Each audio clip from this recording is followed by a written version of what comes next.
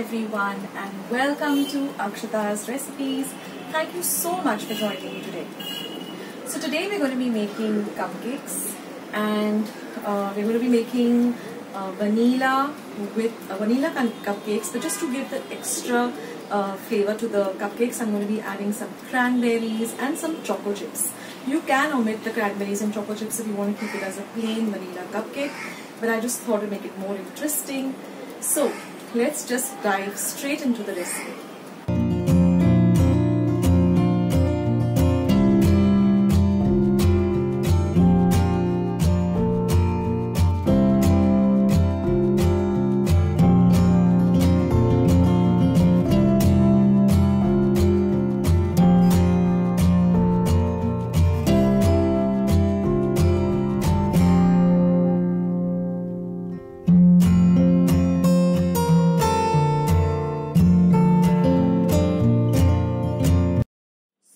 Let me first take you through the ingredients, which are very few. Let's go and see what the ingredients are. Now we're going to need about 1/3 cup of all-purpose flour. So I'm going to measure that. Then we require about 1/4 teaspoon of baking powder. Those are our dry ingredients. In our wet ingredients, we have 1/3 cup of milk. We're going to use 1 teaspoon of vanilla essence.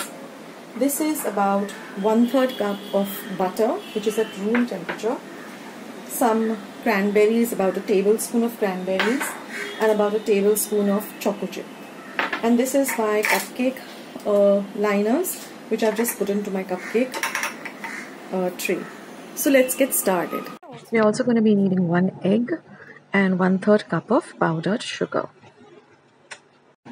So friends, let's start making this delicious cranberry cupcakes, cranberry and chocolate. So now in a bowl, I'm going to first add the powdered sugar. Next, I'm going to be adding the butter.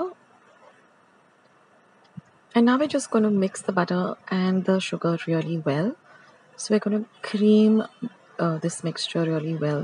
So take about a minute or so and just with a spatula beat it up well like this so it becomes nice and smooth. We want the sugar and the butter to really mix in very well. Once that is done, we're going to add the egg, and again with your spatula just mix the egg in well.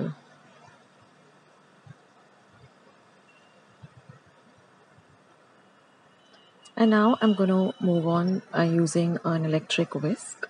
If you don't have an electric whisk, you can also use a hand whisk. Just whisk everything together till it becomes nice and creamy.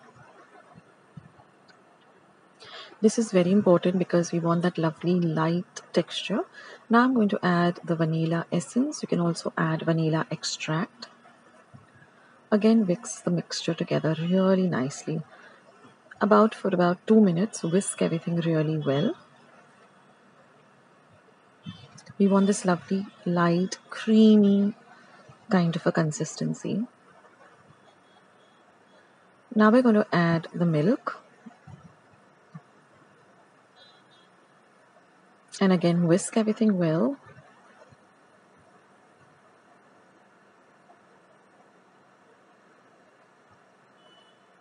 So we're done with all the wet ingredients.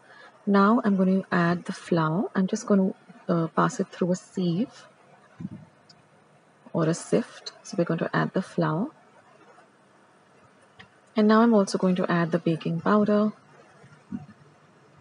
And again with my spatula, we're going to mix everything really well together. This would be a good time to preheat your oven to 180 degrees Celsius for about 10 minutes. And now we're going to add the goodies, which is the choco chips and the cranberries. Of course, these are dried cranberries. And again, give it a nice light mix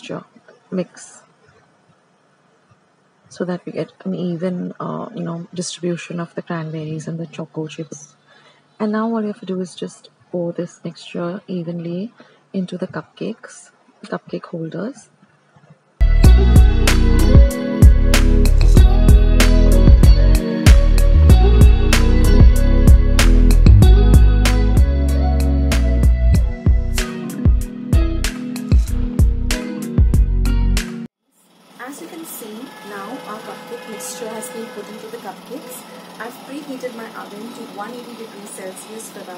minutes, and now I'm going to pop these lovely the batter of the cupcake into my oven, and we're going to let them bake at 180 degrees Celsius for at least 20 minutes. And now we're going to bake this in our preheated oven at 180 degrees Celsius for about 20 minutes. Now each oven is different, so keep an eye on your oven.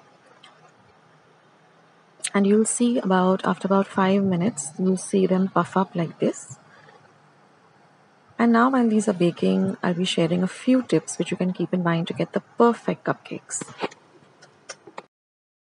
Cupcakes are baking. I thought I'd just give you a few tips which you can keep in mind when you're doing this baking or making cupcakes. So I'll just give you a few tips. Tip number 1, keep all your ingredients ready. So you either use a weighing scale or to get it in grams, or you use cups or teaspoons, tablespoons. So I'll just show you what I use. So I have this set of cups, if you can see, all measuring cups. You get them in all different colors, different designs. So I got them from Amazon, so I can link it down in my Amazon store. And so keep all your ingredients ready. They should be as per the measurements given in the recipe. Always follow the recipe to the T, because whenever somebody is putting up a recipe, they have tried and tested it. They know that the ingredients, the measurement of the ingredients is very, very important. So keep that in mind. Keep your ingredients ready with the right amount, right measurement. Then another very important point is preheating your oven. So preheating your oven is whatever degrees that you're going to be baking at, use the same degrees and just preheat your oven for 10 minutes. So always keep your oven ready before you put the cupcakes into the oven.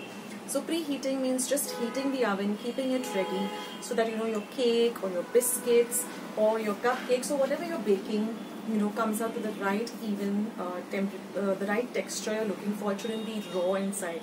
So basically preheating is, for example, if you're cooking on your gas stove and you're making say chapatis or you're making any kind of recipe, you always preheat your pan, or when you're adding oil to a pan to make any dish, you preheat it, you heat it up. So in the same way, the oven also needs to be heated up for certain recipes.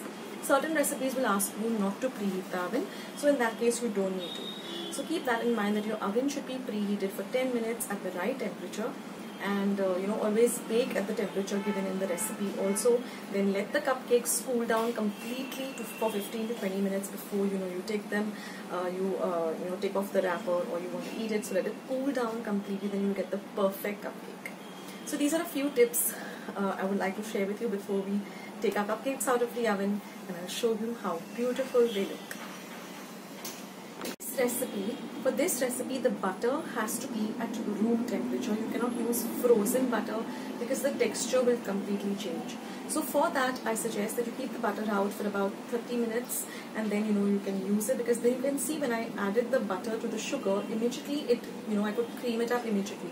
If your butter is frozen, then it will take some time, and the whole texture of the cupcake will change. So keep your butter at room temperature.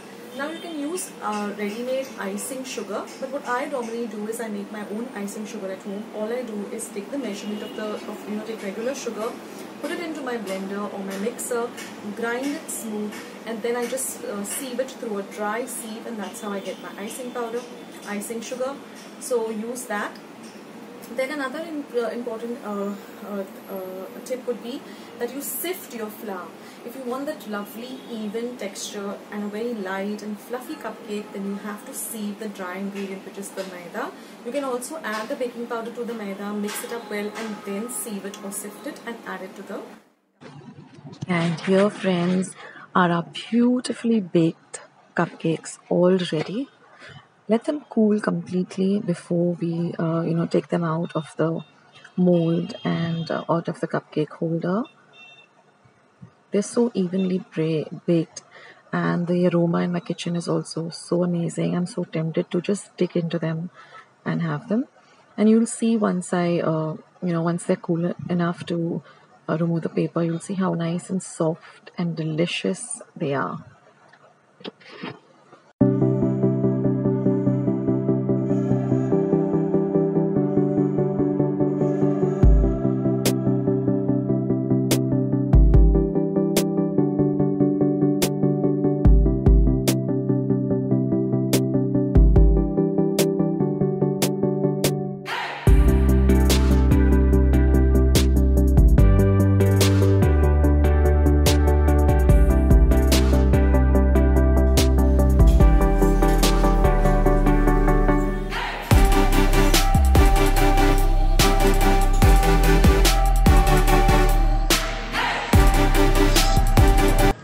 And so guys, here are our lovely cupcakes. Really delicious. As you've seen, I've already eaten one and it's really soft, a melt in the mouth, and it's just delicious. And the cranberries and the Chocochips do add a lovely flavor. You can also make it without them, like I said in the introduction, but these are really good. So I hope you give this recipe a try, and do let me know in the comment section how you like this recipe. So these are my cupcakes ready. If you want to make just 6 cupcakes, you can follow this recipe. If you want to double it and make 12, just double the quantity of all the ingredients. So I hope you like today's recipe, and I hope you do give it a try. Do give this recipe and video a big thumbs up by clicking on the thumbs up icon that you see below the video. Don't forget to subscribe if you haven't already, guys.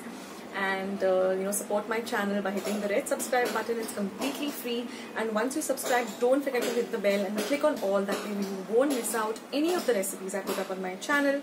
Also, I have more than 800 recipes on my channel, so go and explore my channel.